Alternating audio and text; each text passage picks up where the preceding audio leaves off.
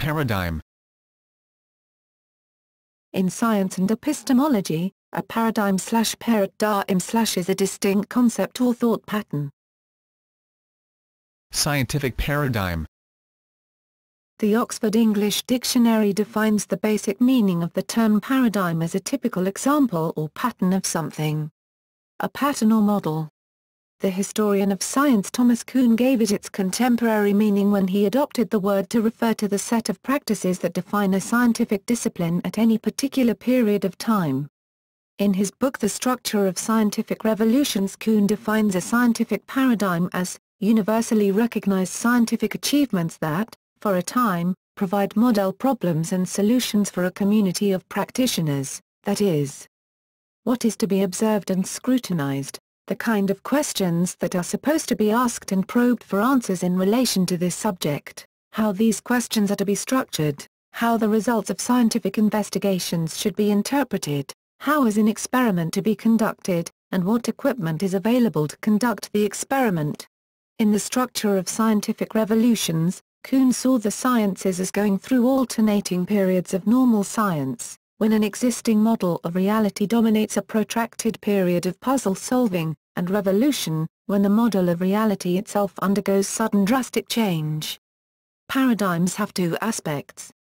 Firstly, within normal science, the term refers to the set of exemplary experiments that are likely to be copied or emulated. Secondly, underpinning this set of exemplars are shared preconceptions, made prior to, and conditioning, the collection of evidence. These preconceptions embody both hidden assumptions and elements that he describes as quasi-metaphysical. The interpretations of the paradigm may vary among individual scientists. Kuhn was at pains to point out that the rationale for the choice of exemplars is a specific way of viewing reality. That view and the status of exemplar are mutually reinforcing. For well-integrated members of a particular discipline, its paradigm is so convincing that it normally renders even the possibility of alternatives unconvincing and counterintuitive. Such a paradigm is opaque, appearing to be a direct view of the bedrock of reality itself, and obscuring the possibility that there might be other, alternative imageries hidden behind it. The conviction that the current paradigm is reality tends to disqualify evidence that might undermine the paradigm itself. This in turn leads to a buildup of unreconciled anomalies. It is the latter that is responsible for the eventual revolutionary overthrow of the incumbent paradigm, and its replacement by a new one. Kuhn used the expression paradigm shift, see below, for this process, and likened it to the perceptual change that occurs when our interpretation of an ambiguous image flips over from one state to another. The rabbit-duck illusion is an example. It is not possible to see both the rabbit and the duck simultaneously. This is significant in relation to the issue of incommensurability, see below. A currently accepted paradigm would be the standard model of physics. The scientific method would allow for orthodox scientific investigations into phenomena which might contradict or disprove the standard model. However, grant funding would be proportionately more difficult to obtain for such experiments, depending on the degree of deviation from the accepted standard model theory which the experiment would be expected to test for.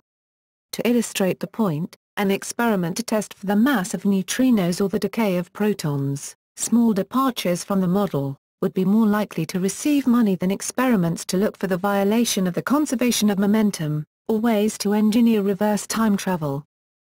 Mechanisms similar to the original Kuhnian paradigm have been invoked in various disciplines other than the philosophy of science. These include, the idea of major cultural themes, worldviews, and see below, ideologies, and mindsets. They have somewhat similar meanings that apply to smaller and larger scale examples of disciplined thought. In addition, Michel Foucault used the terms episteme and discourse, mathesis and taxonomia, for aspects of a paradigm in Kuhn's original sense. Paradigm shifts. In The Structure of Scientific Revolutions, Kuhn wrote that successive transition from one paradigm to another via revolution is the usual developmental pattern of mature science. Pages 12. Paradigm shifts tend to be most dramatic in sciences that appear to be stable and mature, as in physics at the end of the 19th century. At that time, a statement generally attributed to physicist Lord Kelvin famously claimed, "There is nothing new to be discovered in physics now. All that remains is more and more precise measurement." 5 years later, Albert Einstein published his paper on special relativity, which challenged the very simple set of rules laid down by Newtonian mechanics, which had been used to describe force and motion for over 200 years. In this case, the new paradigm reduces the old to a special case in the sense that Newtonian mechanics is still a good model for approximation for speeds that are slow compared to the speed of light. Philosophers and historians of science, including Kuhn himself, ultimately accepted a modified version of Kuhn's model, which synthesizes his original view with the gradualist model that preceded it. Kuhn's original model is now generally seen as too limited. Kuhn's idea was itself revolutionary in its time, as it caused a major change in the way that academics talk about science. Thus, it may be that it caused or was itself part of a paradigm shift in the history and sociology of science. However, Kuhn would not recognize such a paradigm shift. Being in the social sciences, people can still use earlier ideas to discuss the history of science. Paradigm paralysis.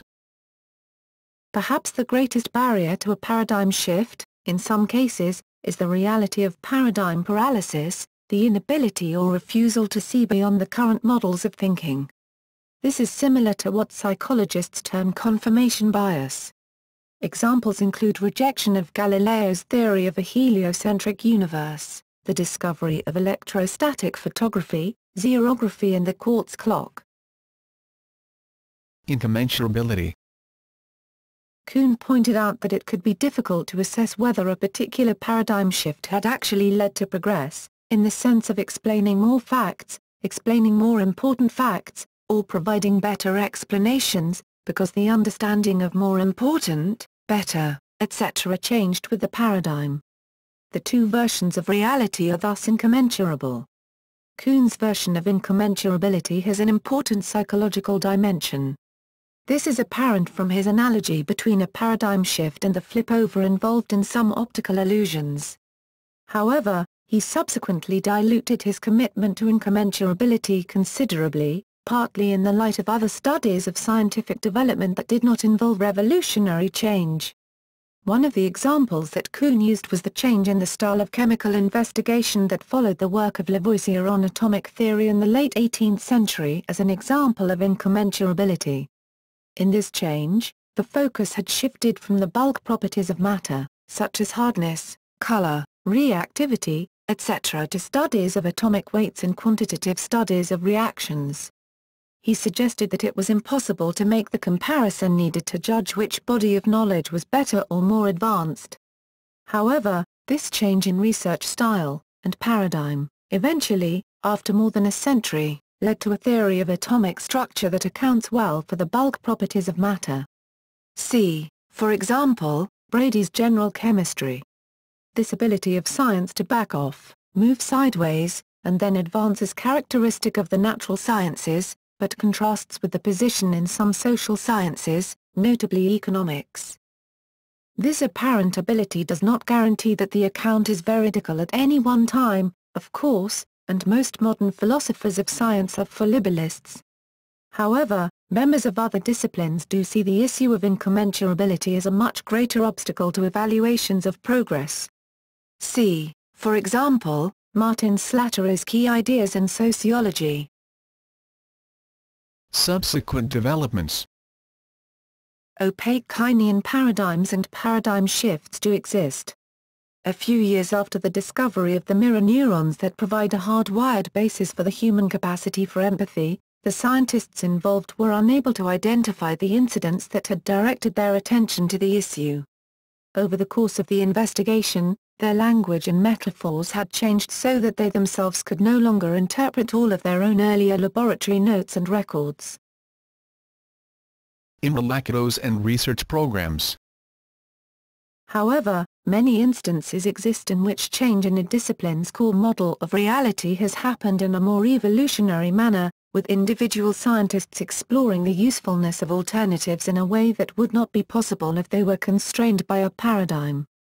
Locatos suggested, as an alternative to Kuhn's formulation, that scientists actually work within research programs. In Locatos' sense, a research program is a sequence of problems, placed in order of priority. This set of priorities, and the associated set of preferred techniques, is the positive heuristic of a program. Each program also has a negative heuristic. This consists of a set of fundamental assumptions that, temporarily, at least, takes priority over observational evidence when the two appear to conflict. This latter aspect of research programs is inherited from Kuhn's work on paradigms, and represents an important departure from the elementary account of how science works. According to this, science proceeds through repeated cycles of observation, induction, hypothesis testing, etc., with the test of consistency with empirical evidence being imposed at each stage.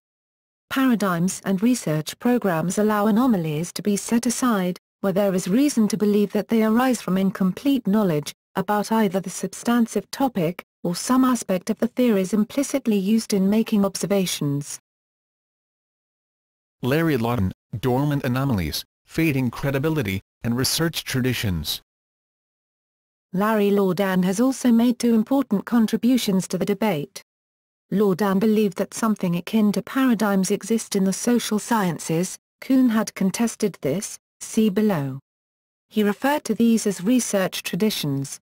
Laudan noted that some anomalies become dormant, if they survive a long period during which no competing alternative has shown itself capable of resolving the anomaly.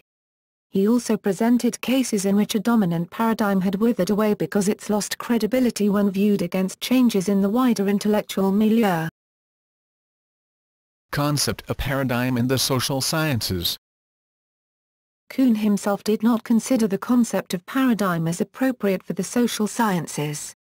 He explains in his preface to The Structure of Scientific Revolutions that he concocted the concept of paradigm precisely in order to distinguish the social from the natural sciences, PX.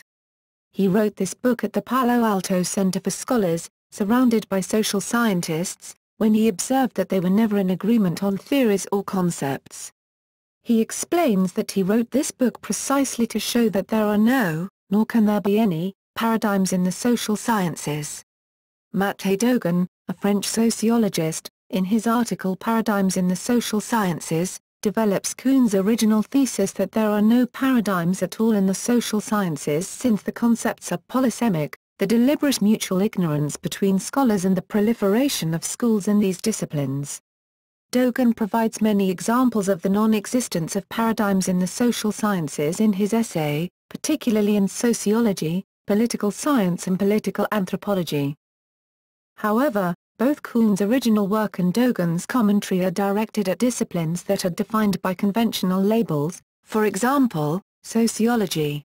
While it is true that such broad groupings in the social sciences are usually not based on a Kuhnian paradigm, each of the competing subdisciplines may still be underpinned by a paradigm, research program, research tradition, and/or professional imagery. These structures will be motivating research, providing it with an agenda, defining what is, and what is not, anomalous evidence, and inhibiting debate with other groups that fall under the same broad disciplinary label. A good example is provided by the contrast between Skinnerian behaviorism and personal construct theory, PCT, within psychology. The most significant of the many ways in which these two subdisciplines of psychology differ concerns meanings and intentions. In PCT, these are seen as the central concern of psychology. In behaviorism, they are not scientific evidence at all, because they cannot be directly observed. These considerations explains the conflict between the Kuhn/Dogen view, and the views of others, including Larry Laudan, see above, who do apply these concepts to social sciences. Hander, M.L., 1986, introduced the idea of social paradigm in the context of social sciences. He identified the basic components of a social paradigm. Like Kuhn, Hander addressed the issue of changing paradigm. The process popularly known as paradigm shift. In this respect, He focused on social circumstances that precipitate such a shift and the effects of the shift on social institutions, including the institution of education. This broad shift in the social arena, in turn, changes the way the individual perceives reality. Another use of the word paradigm is in the sense of worldview. For example, in social science, the term is used to describe the set of experiences, beliefs and values that affect the way an individual perceives reality and responds to that perception. Social scientists have adopted the Keynesian phrase paradigm shift to denote a change in how a given society goes about organizing and understanding reality. A dominant paradigm refers to the values, or system of thought, in a society that are most standard and widely held at a given time. Dominant paradigms are shaped both by the community's cultural background and by the context of the historical moment. The following are conditions that facilitate a system of thought to become an accepted dominant paradigm. Professional organizations that give legitimacy to the paradigm, dynamic leaders who introduce and purport the paradigm, journals and editors who write about the system of thought. They both disseminate the information essential to the paradigm and give the paradigm legitimacy. Government agencies who give credence to the paradigm, educators who propagate the paradigm's ideas by teaching it to students, conferences conducted that are devoted to discussing ideas central to the paradigm, media coverage, lay groups, or groups based around the concerns of laypersons, that embrace the beliefs central to the paradigm, sources of funding to further research on the paradigm. Etymology. Paradigm comes from Greek paradigma, paradigma, pattern, example, sample from the verb paradigmai, exhibit, represent, expose, and that from para, beside, beyond plus digmai, to show, to point out. In rhetoric, paradigma is known as a type of proof. The purpose of paradigma is to provide an audience with an illustration of similar occurrences. This illustration is not meant to take the audience to a conclusion, however it is used to help guide them there. A personal accountant is a good comparison of paradigma to explain how it is meant to guide the audience. A personal accountant's job is not to tell you what and what not to spend your money on. However, they are there to help guide you in your spendings based on financial goals you may have. An exameans defined paradigma as actions that have occurred previously and are similar to, or the opposite of, those which we are now discussing. The original Greek term paradigma, was used in Greek texts such as Plato's Timaeus, 28a, as the model or the pattern that the demiurge, God, used to create the cosmos. The term had a technical meaning in the field of grammar. The 1900 Merriam-Webster dictionary defines its technical use only in the context of grammar or, in rhetoric, as a term for an illustrative parable or fable. In linguistics, Ferdinand de Saussure used paradigm to refer to a class of elements with similarities. The Merriam-Webster Online Dictionary defines this usage as a philosophical and theoretical framework of a scientific school or discipline within which theories, laws, and generalizations and the experiments performed in support of them are formulated. Broadly, a philosophical or theoretical framework of any kind. The Oxford Dictionary of Philosophy attributes the following description of the term to Thomas Kuhn's The Structure of Scientific Revolutions. Other uses. The word paradigm is also still used to indicate a pattern or model or an outstandingly clear or typical example or archetype. The term is frequently used in this sense in the design professions. Design paradigms or archetypes comprise functional precedents for design solutions. The best-known references on design paradigms are Design Paradigms, a sourcebook for creative visualization, by Wake, and Design Paradigms by Petrosky. This term is also used in cybernetics. Here it means, in a very wide sense, a conceptual proto-program for reducing the chaotic mass to some form of order. Note the similarities to the concept of entropy in chemistry and physics. A paradigm there would be a sort of prohibition to proceed with any action that would increase the total entropy of the system. In order to create a paradigm, a closed system which would accept any changes is required. Thus a paradigm can be only applied to a system that is not in its final stage. Beyond its use in the physical and social sciences, Kuhn's paradigm concept has been analyzed in relation to its applicability in identifying paradigms with respect to worldviews at specific points in history. One example is Matthew Edward Harris' book The Notion of Papal Monarchy in the 13th Century, The Idea of Paradigm in Church History. Harris stresses the primarily sociological importance of paradigms, pointing towards Kuhn's second edition of The Structure of Scientific Revolutions. Although obedience to popes such as Innocent III and Boniface VIII was widespread, even written testimony from the time showing loyalty to the pope does not demonstrate that the writer had the same worldview as the Church, and therefore Pope, at the center. The difference between paradigms in the physical sciences and in historical organizations such as the Church is that the former, unlike the latter, requires technical expertise rather than repeating statements. In other words, after scientific training through what Kuhn calls exemplars, one could not genuinely believe that, to take a trivial example, the Earth is flat, whereas thinkers such as Giles of Rome in the 13th century wrote in favor of the Pope, then could easily write similarly glowing things about the King. A writer such as Giles would have wanted a good job from the Pope. He was a papal publicist. However, Harris writes that scientific group membership is not concerned with desire, emotions, gain, loss and any idealistic notions concerning the nature and destiny of humankind, but simply to do with aptitude, explanation, cold description of the facts of the world and the universe from within a paradigm.